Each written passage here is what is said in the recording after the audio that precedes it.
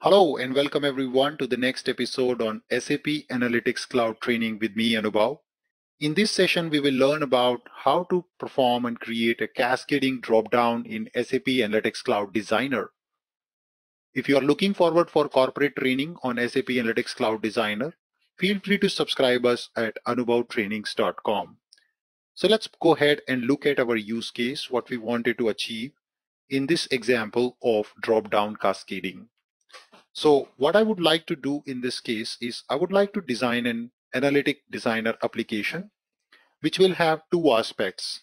The first aspect is have a single dropdown showing different countries, for example, India and US. Now, based on the selection, what I would like to do is on my second dropdown, I would like to show cities of that country. For example, if user select first dropdown as India value, then I would like to show Mumbai, then Delhi, and let's say Bangalore.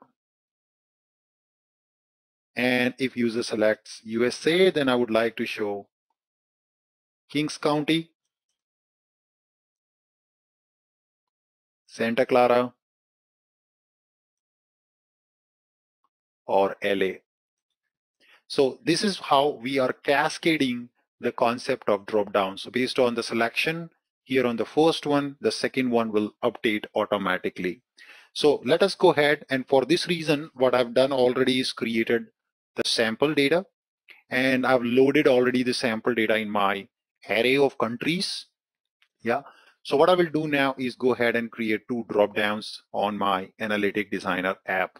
So let us go ahead and create two drop downs.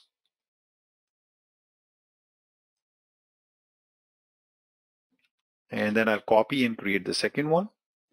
The first drop down, I will name it as, let's say, country. So drop down country. And the second one, I will name it as drop down city. So what I would like to do is, for now, I will hard code the value of country drop down, which is in this case India and US.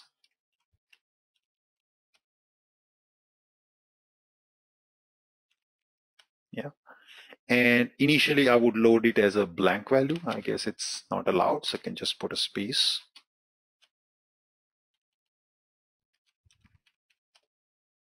And default is blank. And of course, when I select, then I would be loading the corresponding cities of that particular country in my second drop down.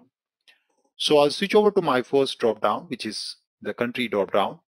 And on select action, I would like to know what is the country which I've selected. So let's get selection, my drop down country dot get selected key.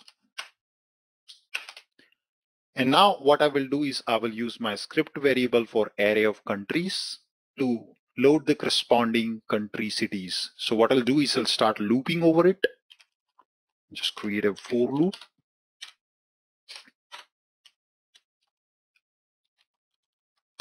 My variable dot length.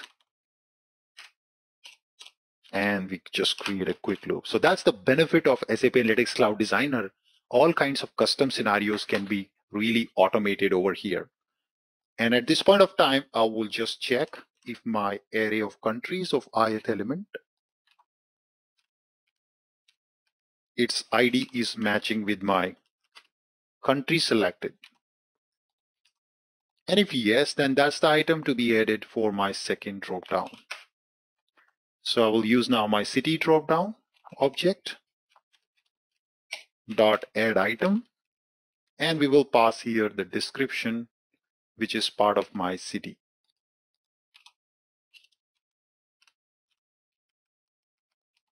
You do control space and you can see that over here. Fantastic. Now, every time I select, I would like to also clear before I load the new items, remove all items from my second dropdown.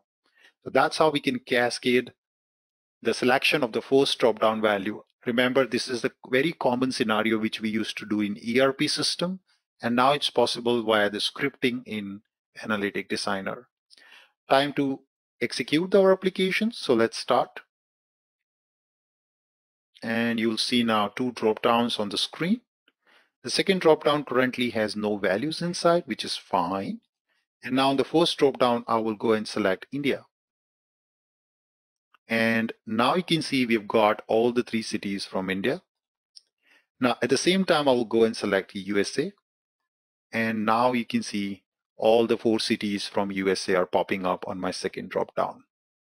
So this way we can really go ahead and cascade the effect of the drop downs in SAP Analytics Cloud. I hope you enjoyed this video on SAP Analytics Cloud. For corporate training on SAP Analytics Cloud and Analytic Designer, feel free to contact us at anubhavtrainings.com.